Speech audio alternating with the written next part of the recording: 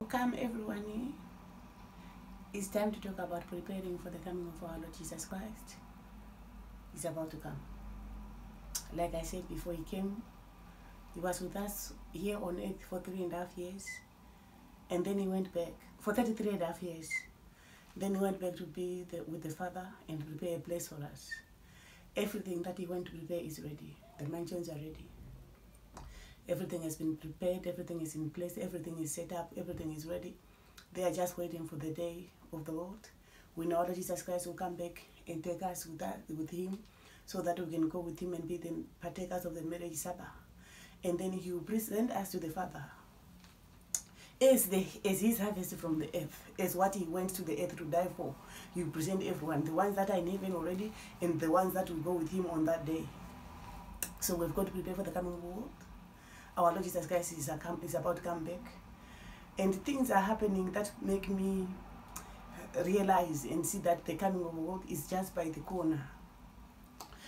I don't want to go into it in detail at the moment, but just like I said in 2018 that I had a dream and the Lord showed me the Antichrist.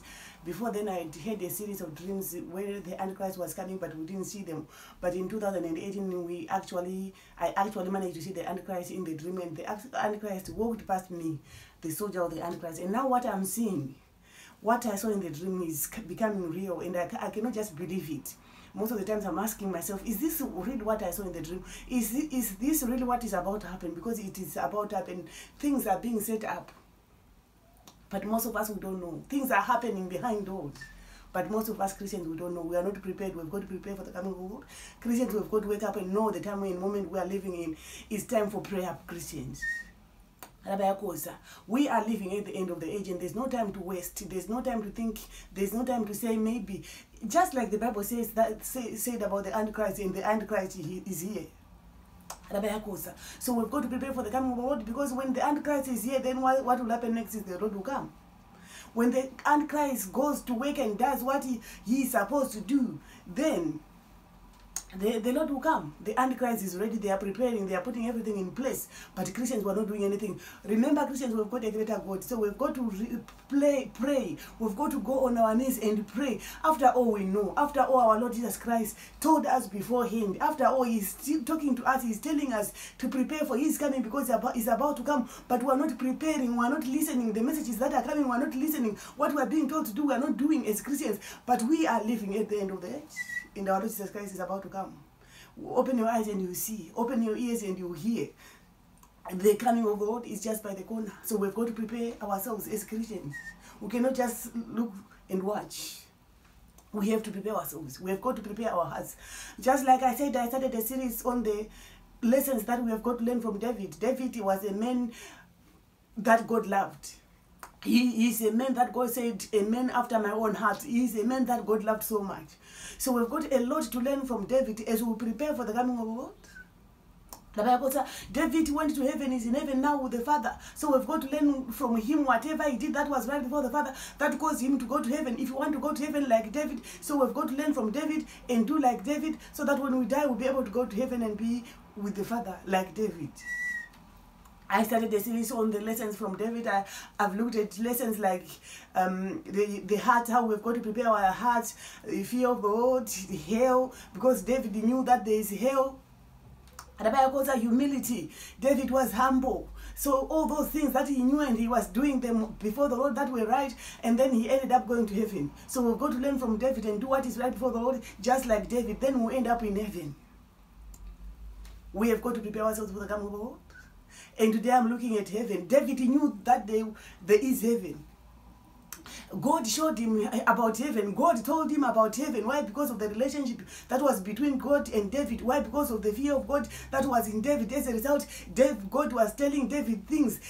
God was showing David things that some of us now we've never been told, we've never heard. But if we look at David, what he wrote down, we can learn a lot of things that were revealed to David that were not revealed to any other person. Why? Because of the relationship that was between God and David. So we've got to learn from David. We've got to learn a lot from David. Rita, David knew about heaven. He knew that there's heaven. He knew that God is in heaven. But he knew more than that. More than just there is heaven. and just God is in heaven. Because most of us, that's all we know. We only know that there's heaven, and we only know that God is in heaven. That's it, end of story. But David knew more than that. So we've got to look at David, what he knew from God about heaven, what he learned, what God revealed to him about heaven, and then we can learn from David. The Bible says in Psalm 78 verses 23, yet he commanded the clouds above and opened the doors of heaven. So David knew that there are doors of heaven, but these doors of heaven are above the clouds. We are here on earth, then above us there's the sky and the clouds. And then above this sky and the clouds, that's where the doors of heaven are. And so David knew that God commanded the clouds, and they commanded the clouds above, and then he opened the doors above. So these doors to heaven, they are above the clouds, which means the heaven is above. Because most of us, we don't know where heaven is. And most of us, we don't know where hell is. We only know where earth is, where we are. But where hell is, we don't know. Where heaven is, we don't know. But David knew. And the Bible says that heaven is above. There are doors to heaven that you have got to go through if you want to go to heaven. There are doors, but these doors are above the earth, above the clouds, above the sky. This is where the doors to heaven are. This is where, just like I talked about the gates to heaven, but I didn't know where the gates to heaven are. I saw the gates. I saw the gate to heaven, and as it says, welcome to heaven, I've seen where it is, but I did not know. I was not shown where it is. I was not shown the way to get to it. Like you have got to go through the clouds, the skies, until you get to the gate to heaven, where it says, welcome to heaven. I just found myself standing there in front of it. The gate to heaven, where it says welcome to heaven. And now David knew that it is above the earth, it is above the clouds. This is where the doors to heaven are. And he told us about the heavens, the doors to heaven, that he commanded the clouds above and opened the doors of heaven. So the clouds were commanded, and the doors of heaven opened. This brings us to something else that is in heaven. There are automatic doors in heaven. When you see automatic doors in here on earth, don't think they're just here on earth. They are in heaven. Those people who started to make automatic doors here on earth, it is an idea that they got from heaven. God told them to get them the idea to make automatic doors. Why? Because it is in heaven. And David knew about the doors, automatic doors in heaven, automatic doors of heaven, that they are just commanded and they just open on their own. They don't need an angel or anyone to open them. They just open automatically. So whenever you see automatic doors here on earth, don't think, oh, it is so, people on earth are so clever. They've got automatic doors that just open on their own. No, it is what is in heaven. In heaven, there are automatic doors. They just open on their own. Even the gates are automatic. They just open on their own. They don't need anyone to open them. The moment you get to it or you want to enter, the door or the gate will just open on its own automatically. And David knew about it. The Bible tells us also, in Psalms 33 verses 13, the Bible says, the Lord looks from heaven. He sees all the sons of men. So David knew that God is up in heaven above, but he looks from heaven above and he looks down on the earth and he sees all sons of men. So he sees each and every one of us. This is for those that think God doesn't see. They think I'm on my own, I can do whatever I want. I'm in a room, the door is locked. I'm in a closet, the cupboard is closed, it's locked. No one can see me. Or I'm underground. There's no one. Maybe it's in a mine. There's no one here. I'm just on my own. So I can do whatever I want. No one will see me. But know one thing. God will see you wherever you are.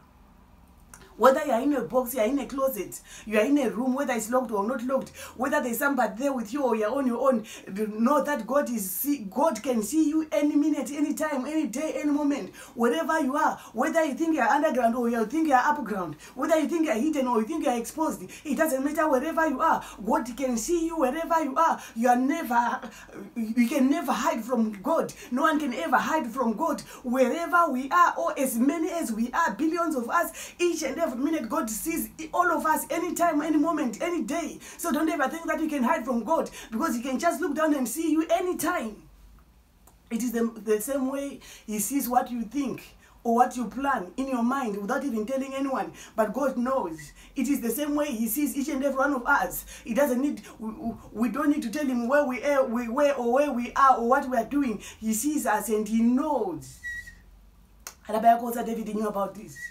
That God just looks down from heaven and He sees all of us, not some of us, not only those that are Christians and He doesn't see the Christians, or not only those that are Christians and He doesn't see that those that are not Christians. No, each and every one of us, because we all belong to Him, whether we are Christians or not, whether we follow Him or not, whether we serve Him or not, it doesn't matter.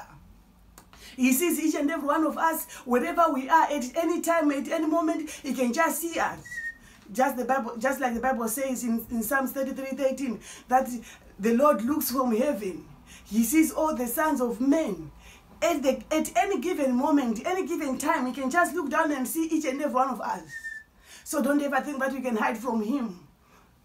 The moment you see that, you know that God is seeing you, sees you any minute, any time. The moment you know that God sees you and God is watching, it will cause you not to commit sin. If you wanted to steal and you think you're on your own, it's in the building or it's in a house, you're on your own, it's in a room, you're on your own. So if you steal, no one will know. Know that God knows. Know that God is watching you. Know that God is seeing you. So you don't need to say, what will they say if they hear that I did this thing? If they hear that I lied or I cheated or I committed adultery, or I did something that is not right, I committed a sin. What will they say when they hear? But remember that before they hear, those people that you are asking yourself what they'll see, remember that while you are doing it or before you do it, God is seeing you.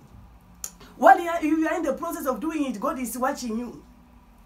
Because you can never hide from God. Anytime, any moment, any minute is watching you. If you are thinking of going to commit adultery, know that before you start committing that adultery, or before you even stand up to go, God is watching you. By the time you get there and you do whatever you do, He'll be just watching you. By the time you finish and you stand up and go back, He'll be just watching you, because you can never hide from Him. Every moment, every minute He's watching you. He sees you wherever you are. So don't tell yourself lies that no one is seeing you, that no one knows. Don't think you can go at night when no one is watching, or don't think you can just drive your car privately and no one will know. God is watching. Any day, any minute, any time. David told us that He sees all sons of men. He just looks down and He sees all of us. Anytime He wants to, He is able to see us. So we've got to know that God is watching. Because most of us, we get so worried about our family members, about our church members, about our friends. What will they say about our pastors? What will he say if they hear that I did this? We forget about God. What about God? What will He say when you are doing it? When you are in the process of doing it and He's watching you, what will He say? When you are on the way to go and do it and He knows you are going there to do it, what will He say? Before the people you are asking about or the people you are talking about know, He already knows. What will He say? He is the one that will see it first. He is the one that knows it first. What will He say? What does He say? Is He happy with you doing what you are doing, thinking you are hiding, thinking no one knows, and you are getting worried about your friends, your family, your church members, but you are not worried about Him. But He's the one that sees you all the moment, all the time. We've got to do what is right before the Lord. The Bible also tells us in Psalms 19 verses 1, it says, the heavens declare the glory of God, and the firmament shows His handwork. So David knew that the heavens declare the glory of God. If you go to heaven, there's nothing you see but the glory of the Lord. Or everything in heaven, everything about heaven is just about the glory of the Lord. There's nothing else that you can say except the glory of the Lord. When you see what He has done, what He has made, what He built in heaven, what He created in heaven, bros, it is just the glory of the Lord. So all heavens declare the glory of the Lord. Even they worship Him, the saints that are in heaven, the angels that are in heaven, they worship Him. They just declare His glory, His holiness, His glory, nothing else but His glory. So all heavens declare His glory. The saints, the angels, they declare His glory. What He made in heaven is just declares His glory. When you see everything in heaven, you just see His glory. It's nothing else but the glory of the Lord in heaven. Heaven is about nothing but the glory of the Lord. Yeah, bronze. The Bible also tells us in Psalms 18 verses 9, it says, he bowed down the heavens also and came down with darkness under his feet. So David knew that God can come down. And when he comes down, he presses darkness down because he's light. Yeah, bros. So when he comes down, the darkness is pressed down under his feet, and then he comes down, and then because he's God, darkness cannot contend with him, darkness cannot fight with him. If whenever he says he wants to go down, he can just all the darkness will go under his feet, and he just comes down to the earth and he to do whatever he wants. Nothing can stop him. No one can stop him. Why? Because he's the creator of heaven and earth. So anytime he wants to come down, he can just come down. The Bible goes on to say in Psalms 144:5, bow down, you heavens, O Lord, and come down, touch the mountains, and they shall smoke. So David knew that when God wants to come down, he can just come down and the darkness will be under his feet. It's the what it says in Psalms 18:9, verses 9. And then the Bible also goes on to Psalms 144:5 to say, when he comes down, the mountains will smoke. Just like when he came down during the time of Moses, and he came down on Mount Sinai to meet with the children of Israel, and the mountains smoked. Why? Because God had come down. So God revealed all these things to David, and David knew it, that when God wants to come down, he can just come down anytime he wants. But when he comes down, the darkness will be under his feet, and then he comes down, and then when he comes down, the moment he is on the mountain, the moment he stands on any mountain that he will have chosen, smoke will be all over on that mountain. Why? Because of the presence of God. Why? Because the Lord himself will have come down. Rita, and then that mountain will be filled with smoke. Not only smoke, there will be thunderings and lightnings. Just like it happened during the time of Moses on Mount Sinai, when God had come down on Mount Sinai to meet with the children of Israel. There was smoking. The whole mountain, there was smoking in the whole mountain. There were thunderings and lightings. There were all sorts of noise in the skies. Why? Because God had come down on Mount Sinai to meet with the children of Israel. And David knew all this. This happened during the time of Moses. It happened many years before David was even born. But David, when he was born, when he was talking to God, God revealed all this to him. And David knew all about it. Why? Because of the relationship that was between David and God. Because God was happy with the way David was conducting himself before God. And God had to go to David, and he was revealing him so many things to David. And then we have got to learn such things from David. If we want to go to heaven and be in heaven like him. So we've got to learn from him. We've got so many things to learn from David, because God revealed so many things to him, so many things that we did not know. Or the only other person that knew, the only other people that knew about the mountain smoking were the children of Israel that were there at the time of Moses in Mount Sinai, who saw for themselves the mountains smoking, and they heard the thunderings, and they saw the lightnings, and they saw everything. They saw it for themselves because they were there. But David was not there. But God showed him all this. Why? Because of the relationship that was there between David and God. So we've got to learn from David.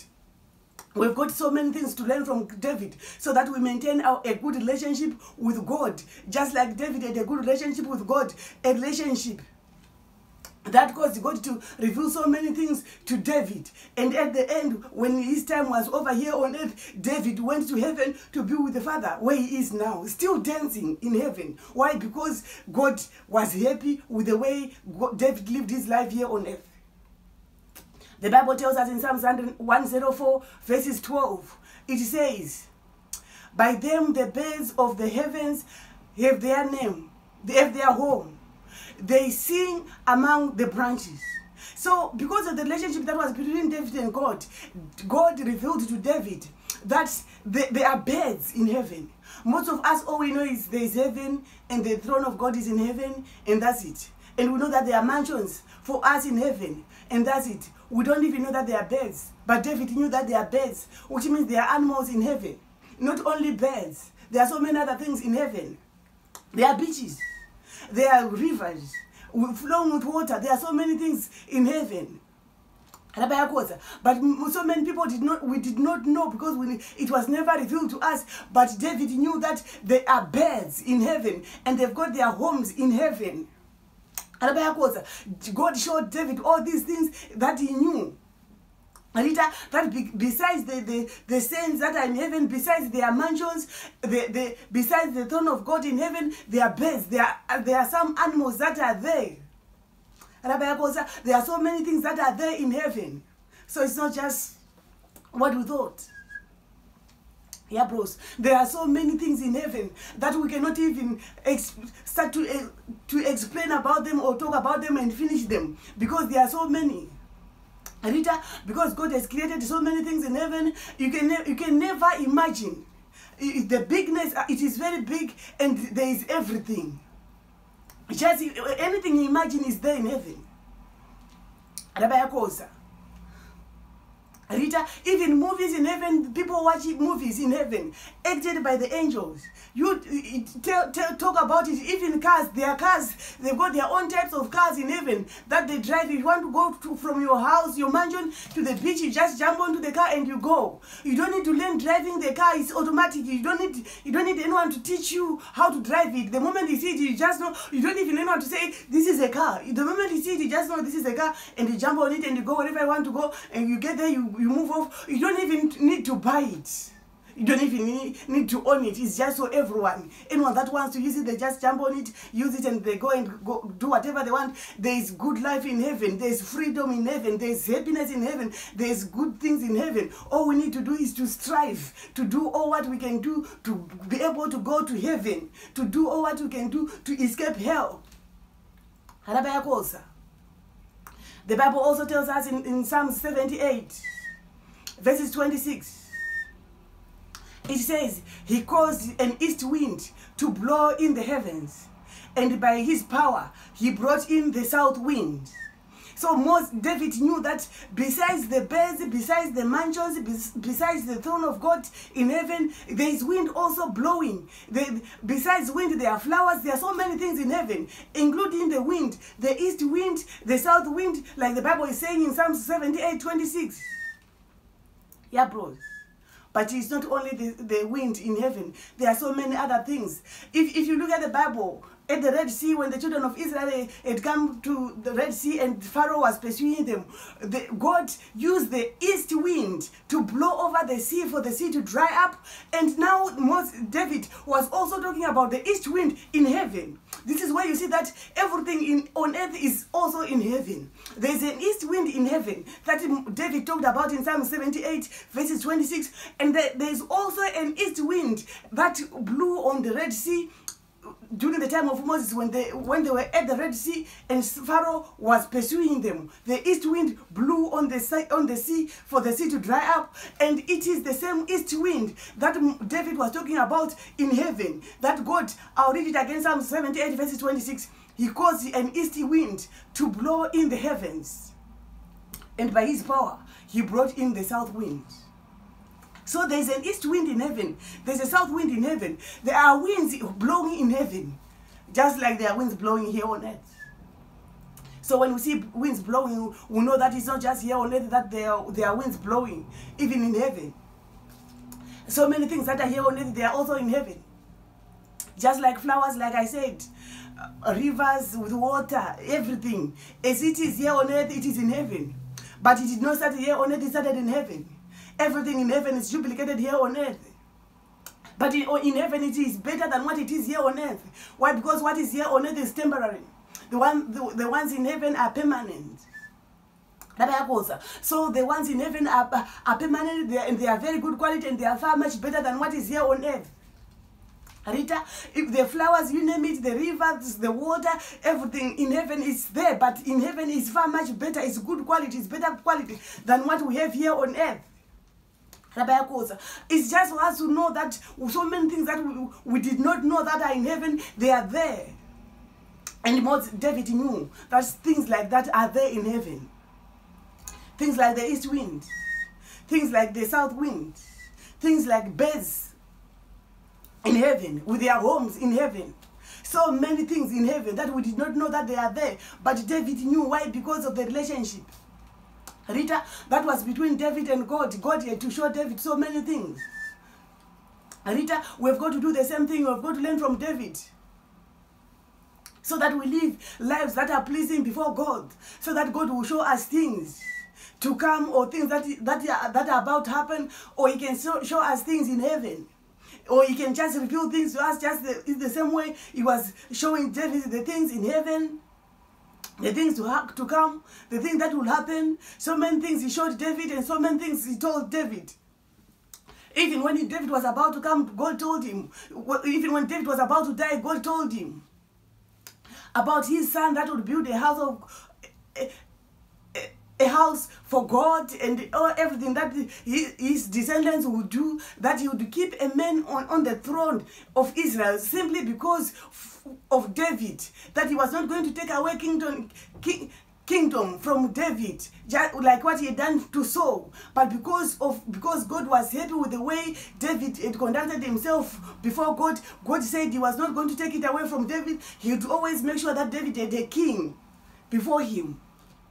It did not end there. When David died, he went to heaven straight. God took him to heaven. Why? Because God was happy with what David was doing here on earth. So we've got to do the same things. We've got to do what to cause God to be happy with us. Then He will reveal things to us. He will show us things. And then when we die, we'll be able to go to heaven and be with Him, just like David is in heaven with the Father. That should be our target, to go to heaven and be with the Father, and be partakers of marriage supper when our Lord Jesus Christ comes, and to be able to go to heaven.